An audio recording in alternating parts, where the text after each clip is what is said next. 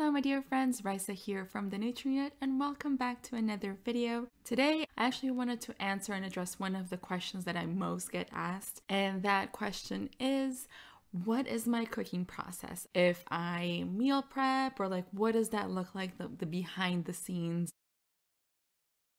I'm gonna share a little secret here with you. Honestly, for the most part, when I arrive in the kitchen, I don't really know what I'm gonna be making. I'm not someone who plans ahead when it comes to food, at least. I did try that route a while back and it was just very stressful for me. I had set like a little plan for myself, right? So I would research my recipes, I would plug it into kind of like a meal prep template where I would plan all my meals for the week. Then I go looking for the ingredients and, like the entire process of the advice that you will typically see when it comes to meal prepping. So I tried that for a while, but to be 100, that process really was not working for me because I think that I'm more of a free spirit. So it was becoming more stressful and I wasn't really enjoying it. And when you don't enjoy something, you tend to not stick to it, right? The moment that I saw that I was okay with just like eating out instead of cooking, I'm like, no, I have to really reassess and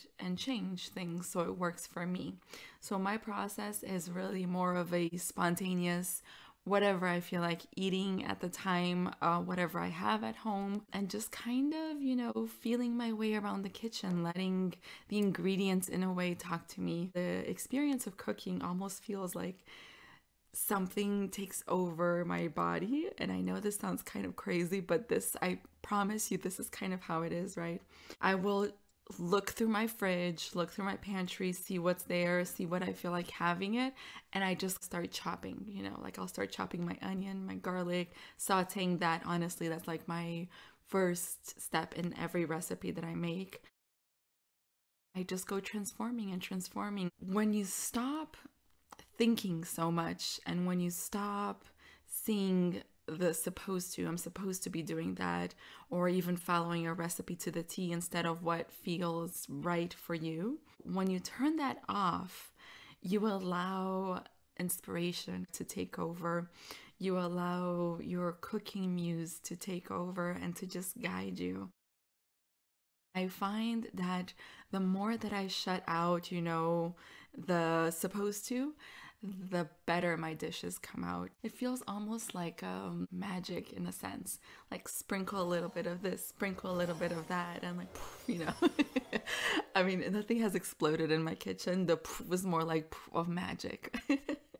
So I think the best way for me to show you a little bit of what that looks like is by making a recipe. This week I was in a mood and really like I was craving sweets big time.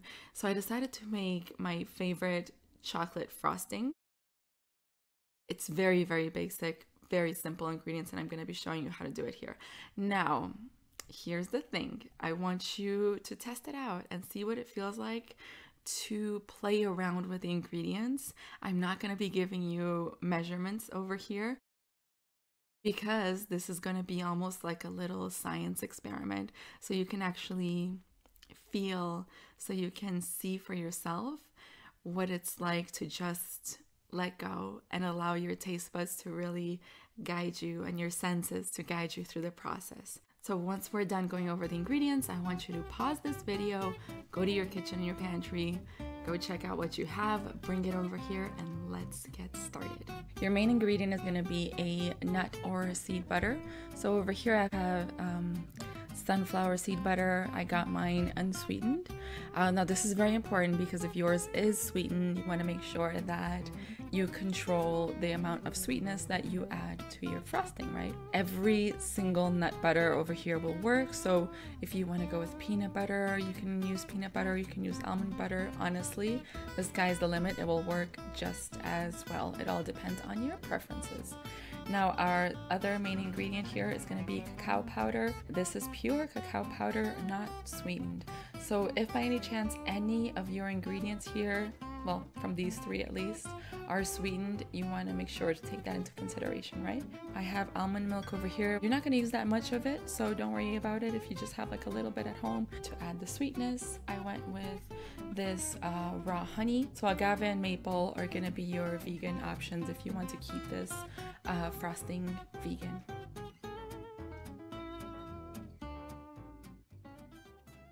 So the first step is adding that little sweetness, and we're gonna do this with the honey. We're just gonna eyeball everything. I just really want to show you that it can be done. You don't have to measure anything. Let's start off like this, right? Gonna add our cacao. Depends how much cacao, how much chocolate you want. So at this point, I gave it a little bit of a mix. It doesn't feel too chocolatey, let's say, yet. So I am gonna add a little bit more, but feel free to try it first and see if it does have enough chocolate for you already. As well as sweetness, right? Like I said, it's like a little bit of a science experiment, right? So let's add a little bit more of honey. I'm just trying to make it your own, you know, there's absolutely no right or wrong over here. The thing when you add liquid into a nut butter, it will start to kind of, first it will look like it's separating a little bit, but just keep mixing it and you will see that it will come right back together. So I want to show you at this point, as you can see, right, it kind of still came back together. At this point for me, if you want to spread it into cake or something like that, it's still a little bit thick. This consistency is great if you want to make little truffles out of it. It's actually kind of perfect for that, right? I did give it a taste also, and for me, honestly, since it is a frosting after all, I could use a little bit more sweetness. So I'm gonna do this, and then I'm gonna use a little bit more of milk also because I want mine to be a little bit more spreadable, and then I'm gonna come back and show you what that looks like. Alright, so do you guys see this consistency and how beautiful it looks, and it's very spreadable now, right? And I didn't do anything different when I turned off the camera. Honestly, I just turned it off so I could stir it without dropping everything over here. But look at that. You see what I mean? You can tweak it as much as your little heart desires. If you try it, you know, make sure to stop, try it, see if it needs more sweetness. Then you add a little bit more honey. If you feel that it's not, like the chocolate is not deep enough, then you can go with your cacao. And if you feel that you still want a little bit like softer and to be able to, I don't know, to be more liquidy, then just add more of the liquid. And if by any chance you overdo it and you feel that it's too liquidy, just add more of the nut butter. But for me, this is the perfect, look at that.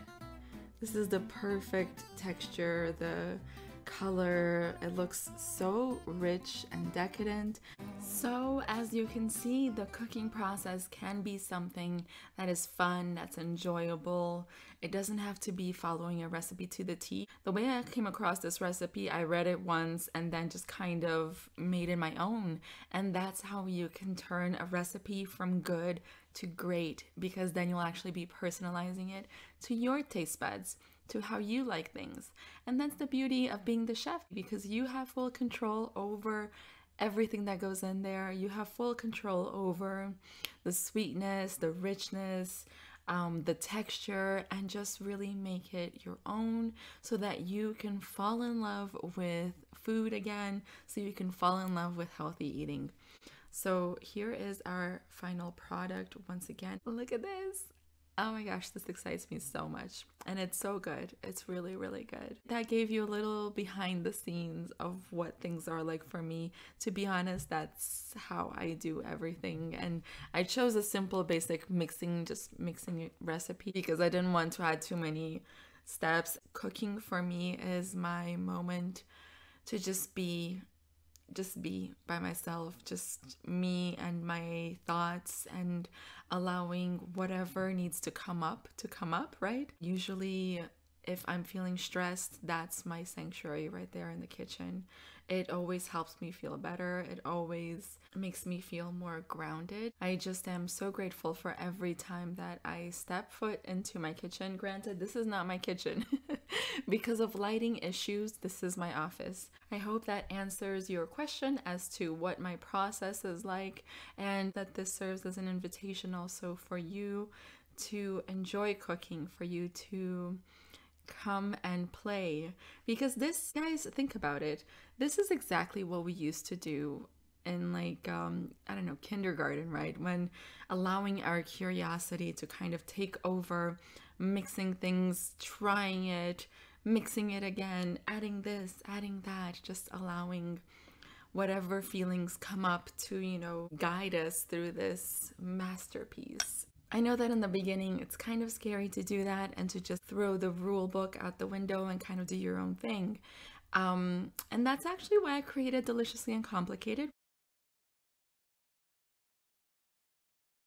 my online course that teaches you step by step how to get organized, how to season and flavor, how to follow your intuition, and how to just make cooking more enjoyable so you can build that confidence and so you can get to that level where you are just allowing your creativity and your senses to take over and to guide you through this beautiful process called cooking. So I'm going to provide the link to Deliciously Uncomplicated on the description. Make sure to check it out. And I can't wait to see you guys in the kitchen and to know about your cooking adventures. So let me know in the comments how this recipe worked for you. I hope you guys have a wonderful day or night whenever you're watching this. And until next time,